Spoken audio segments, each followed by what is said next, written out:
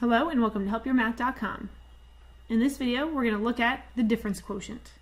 So first, what is the difference quotient? Well, you can almost figure it out based on its name. Difference indicates subtraction, and quotient indicates division. And that's basically what we're looking at, is we're going to subtract things and we're going to divide things. What it is it's a ratio that's widely used in calculus.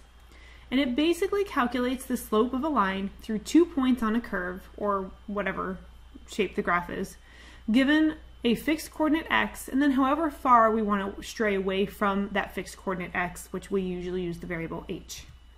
So just for comparison's sake, the slope formula you may recall is y2 minus y1 over x2 minus x1. That's the change in y over the change in x.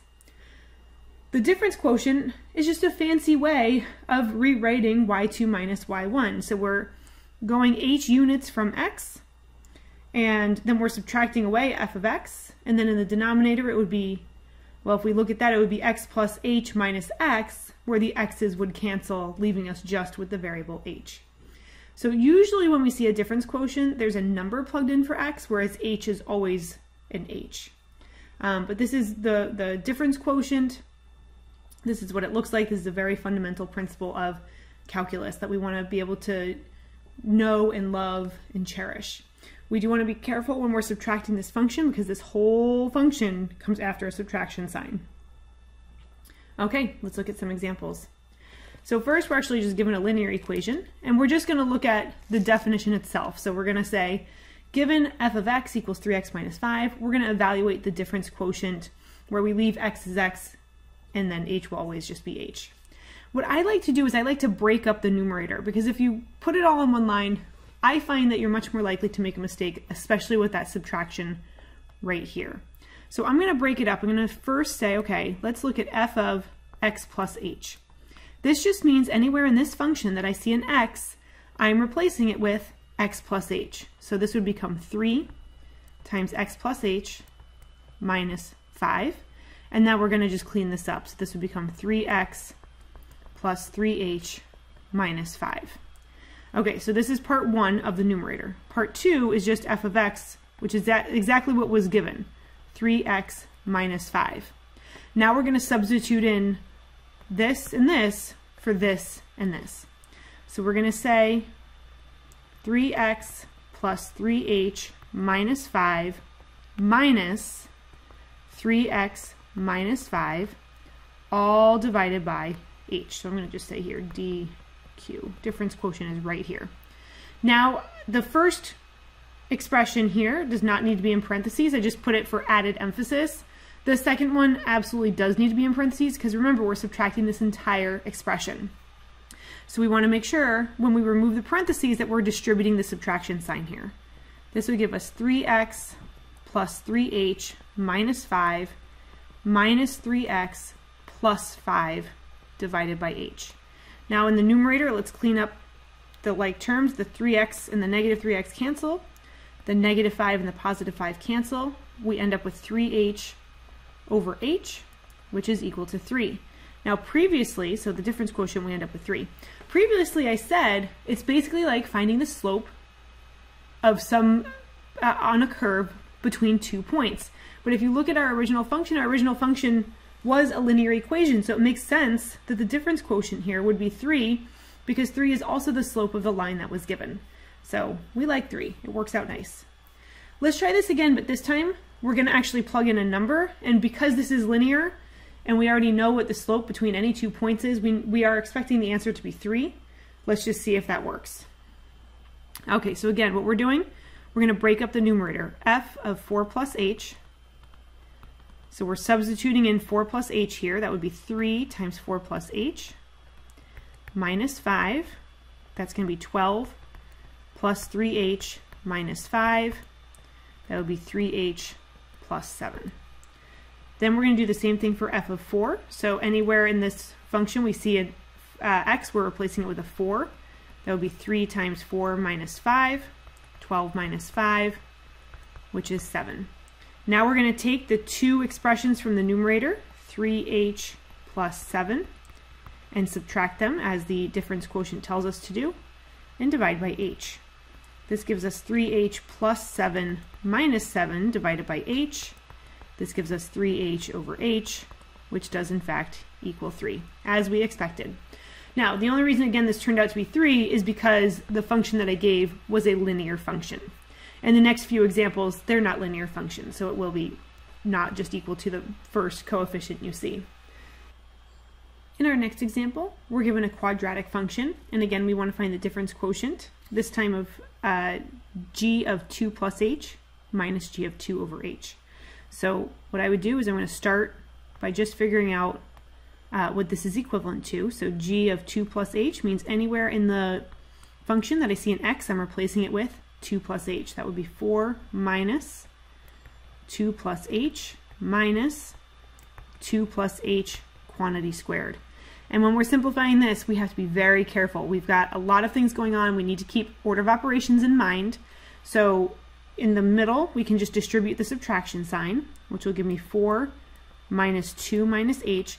But over here, remember, this subtraction, or distributing the subtraction, is kind of considered to be multiplication or distributive property, but that does not have priority over the exponent. We need to do the exponent first.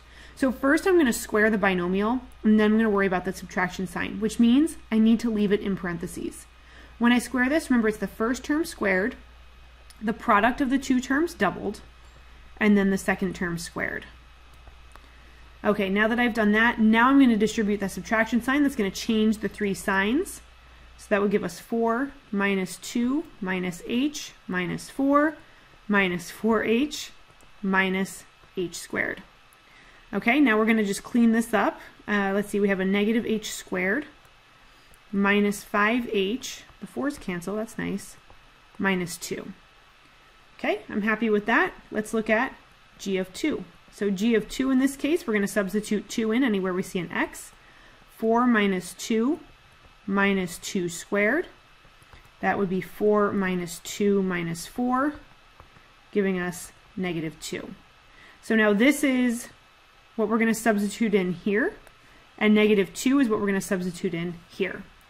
That would give us negative h squared minus 5h minus 2 minus negative 2 over h.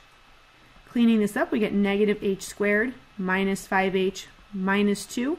The minus negative becomes a plus 2 all over h. Those end up canceling, so we have negative h squared plus, nope, not plus, minus 5h divided by h. All three terms, this one, and this one, all have a factor of h, so we're going to divide out that common factor, giving us a denominator of 1, and we'll be left with negative h minus 5. So all that work, and this is what we end up with for our difference quotient for this quadratic function, negative h minus 5. All right, we're going to take this up a notch. We're going to look at p of x, where p of x equals 3x squared minus 2x. And we're going to evaluate the difference quotient as given here. So we're going to, again, what I like to do is just do each piece individually and then bring them back together. So p of 4 plus h would be 4 plus h cubed minus 2 times 4 plus h. If you know how to do a binomial cube, if you know a shortcut, you can apply the shortcut. If you don't, then what you need to do is you do need to split this up into 4 plus h squared times 4 plus h. You cannot just square the first term and second term. That's not how we do binomial cubes or binomial squares or really anything. So what we're going to do is we're going to take the exponent and split it up so that we have a square and a 1. And then 4 plus h squared would be 16, first term squared. Product of the two terms doubled, second term squared.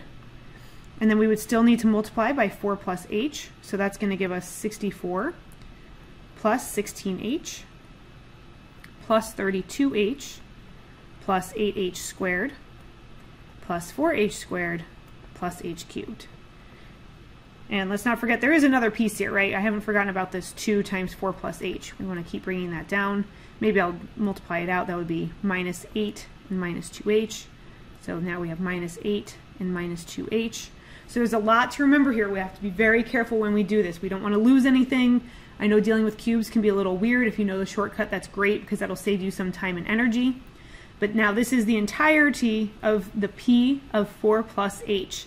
Now we're going to start cleaning it up. So we have a 64 and a minus 8, so that would be 56. Then we have 16h and 32h and minus 2h, that would be 46h. Then we have 8h squared, 4h squared for 12h squared. And lastly, we have that h cubed. I don't know why I did these backwards, I guess because the 64 was first. If you want to flip them around so the h cubed comes first, that's fine too. I'm going to leave it like this for now. I'll flip it later. Now I need to do a little bit nicer here, will be the p of 4. So p of 4 is going to be 4 cubed minus 2 times 4. That's 64 minus 8, which is 56. Now we're ready to bring the numerator back together. So this is the first part of the numerator. We have, and again I'm going to flip it around, so I'm going to put the h cubed first, plus 12h squared, plus 46h, plus 56, so that was the first part, minus 56. That's the second part. All divided by h. Cleaning this up, it looks like this will cancel with this, leaving us with h cubed plus 12h squared plus 46h divided by h. All four terms have a factor of h. So when we divide out h from 1, 2, 3, 4, we're left with h squared plus 12h plus 46 as our final difference quotient. In our last example, our function is going to be a rational function. We're going to start it out exactly as we've started off every other one. So first we're going to evaluate f of 7 plus h. That's going to give us 1 over 7 plus h minus 3, which will be 1 over h plus 4. And then for h of 7, we get 1 over 7 minus 3, which is 1 over 4. Now we're going to bring these back to the numerator, and I'm going to do it way up here, where we're going to have 1 over h plus 4 minus 1 over 4 divided by h. And if we're going to simplify this, we don't want to leave it as a complex fraction, so we're going to do what we can to uncomplex the fraction, which means we need a common denominator in the numerator, right? Because if we want to subtract two fractions, we need a common denominator. This is missing a factor of 4. And over here, we're missing a factor of h plus 4. So that would give us 4 minus h plus 4 divided by 4 times h plus 4, all divided by h. That numerator would become 4 minus h minus 4 over 4h plus 4, all over h. So that numerator just becomes negative h. Okay, now we're going to go back over here. So we get negative h over 4h plus 4 divided by h. And then again, this is still a complex fraction, but at least now we're able to maneuver the complex fraction. So if we rewrote it, it would be negative h over 4 times h plus 4 divided by h over 1. We can rewrite this by multiplying by its reciprocal, which is what I'll do next, times 1 over h. Now we're going to look for common factors. It looks like there's a factor of h here and a factor of h here. So in the end, we end up with negative 1 over 4 times h plus 4, which you can leave it like that, or you could rewrite it with the negative out in front, negative 1 over 4 times h plus 4. So all that for this rational difference quotient, and that's what we end up with. Thank you for stopping by.